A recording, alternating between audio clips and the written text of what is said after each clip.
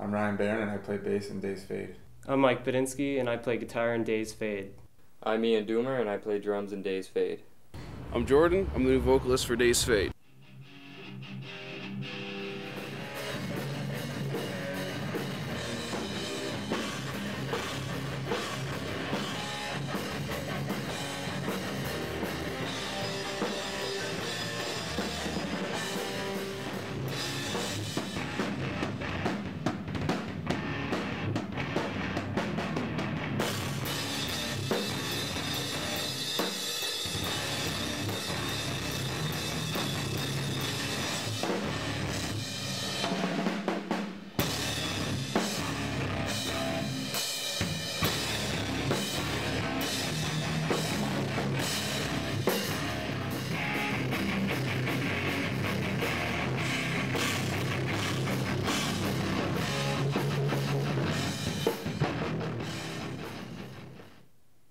Days Fade started in 2004.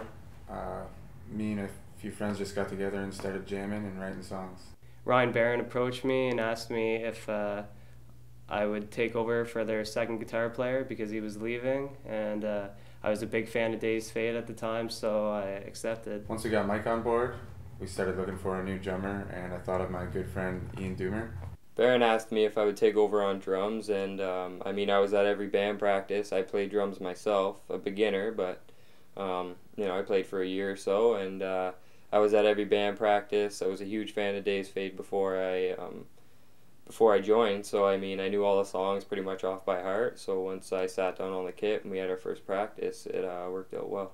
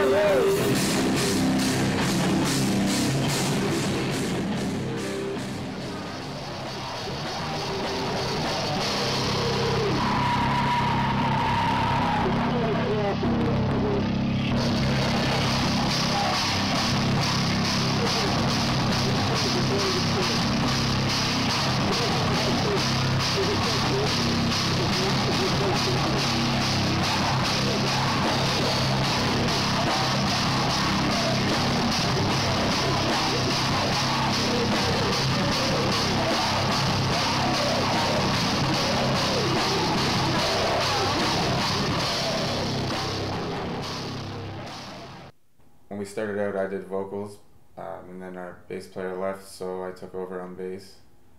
And we started looking for a new singer, and we found Sean Slade.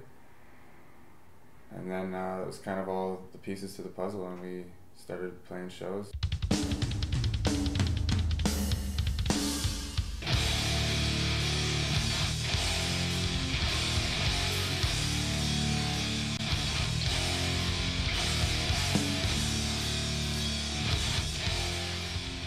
Shows are crazy, high intensity, lots of moshing.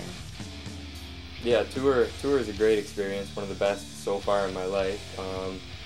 The shows were good. A lot of the shows were fantastic, a lot better than I thought they'd be, and a lot of the kids loved what we had to offer, and like I said, we had some pretty big successful shows. After a year or so, we added Ryan Vollins as a second guitar player. And from there, we started touring southwestern Ontario and Quebec and a little bit of the United States. Tours usually last 1 to 2 weeks, and we usually play a show every night or every other night. We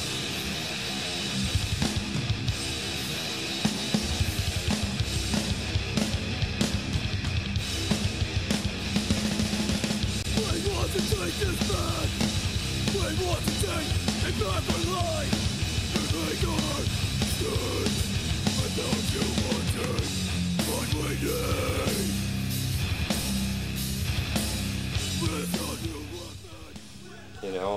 Experienced how it was on the road, being on the road for 3 weeks or so and living in, a van pretty much, spending the night at people's houses that we met, or promoters, or whatever. But overall, it was a great time, and yeah, one of the best experiences for sure of my life. Life on tour was amazing. Definitely the best years of my life. I couldn't have asked for better guys to be on the road with, and we made a lot of friends and got to meet a lot of really sweet bands. We toured with some bands like Everbridge Burn, Uplift, Rhinoceros, Gravemaker.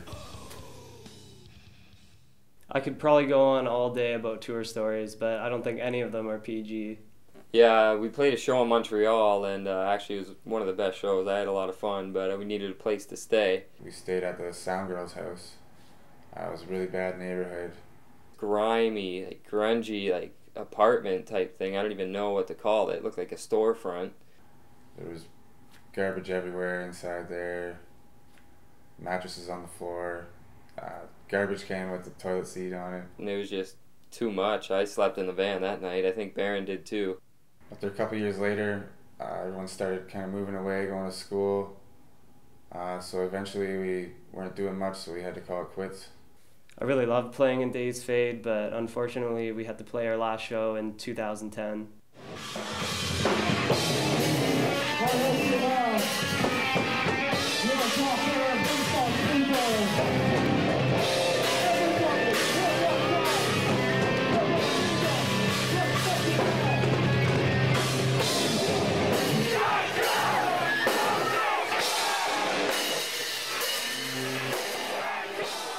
Yeah, our last show turned out well. A lot of people came out to see us. The only thing that sucked is it was coming to an end, and obviously none of us wanted that. We were good friends. We've been on tour together, spent most of our time together, and just a weird feeling knowing that it was going to come to an end. So 2 years later, I moved back to Windsor and reconnected with Mike, and we started talking about getting Days Fade back together. Yeah, so I came back from school up in Toronto. I did an audio engineering course there just to learn about recording and stuff, and once I got back into town, Barron actually gave me a call, and he was talking to me about how him and Mike have been talking about, you know, getting the band back together, and I mean, I was really excited right away. I haven't played my drums, you know, in a few months. I'm dying to be on the kit again, and obviously now that we're older, more mature, I, you know, figured we could write a lot better material, so I was excited to get the band started again. Unfortunately, our old vocalist Sean still lives in London, but we talked to him and he gave us the go-ahead to start looking for a new singer. I knew this one singer named Jordan White Mayu, and we called him up, and he was interested in trying out for the band. Since Juggernaut broke up, I've been dying to just make music, so I decided to join Days Fade. Can't wait to get this going. Recently, I had to do a project for my sound and media class where we had to do an audio recording. So I thought it was a good idea to try and get the band in there and get a recording of one of our new tracks. Day one in the studio, we laid down a ghost track. A ghost track is basically a guitar track playing to the right timing, so we all have something to listen to and get the right timing for the song. For the scratch disc, I went into the studio and listened to a metronome and just played to the proper timing. Yeah, once we completed the ghost track, we were ready to record the drums. The ghost track's just a quick, rough guitar track to a click, you know, play to a click so that I can hear it and play it on time. And yeah, so after the ghost track, we did the drums and then moved on to all the other instruments. Yeah, so we set up the mics in, you know, my little home studio type thing. The biggest issues we had was, you know, the mic placement to get all the levels, the right levels that we wanted, and I mean the noise reduction and all that stuff. Ian brought me the drum tracks, which allowed us to start recording the guitar and bass tracks. We used SM57s for our amps, and I also plugged my bass amp direct in. We brought Ryan to my house to record his bass. We used the 57 on the amp as well as ran it direct. By going digital, it helps you to get a fuller sound out of the bass.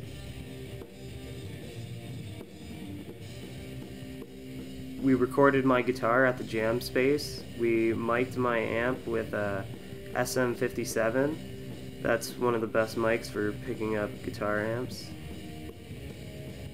The process usually takes a couple hours, and Some problems we ran into were that we weren't familiar with the equipment we were using because we were boring the jam spaces equipment. The guys finished the instrumental part of the song, so I decided to put my lyrics to it and it fits perfectly. So we went back in the studio, got my vocals down so that Mike and Ian could mix it all together.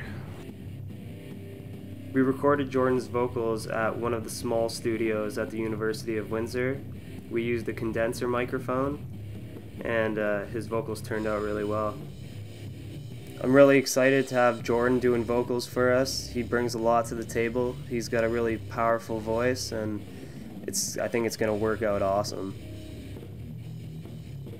Yeah, so once we got all the tracks recorded, all the instruments, Mike brought me all the WAV files to bring into Pro Tools and give it a general mix. I did a rough mix of it, everything was rushed, so I just started with the drums, did a mix of the drums, then some bass, added another bass track, and I did some stuff to the guitar. The guitar tone was fine, so I didn't really have to do much, and then the vocals, I just doubled them up, threw some Waves plugins on there, compressed them, and I think overall it turned out pretty good. I've never been this excited to play a show. We still have more songs to write, but we're hoping to start back playing shows in spring of 2013. The band and all our fans are looking forward to this comeback. It's going to be fun times.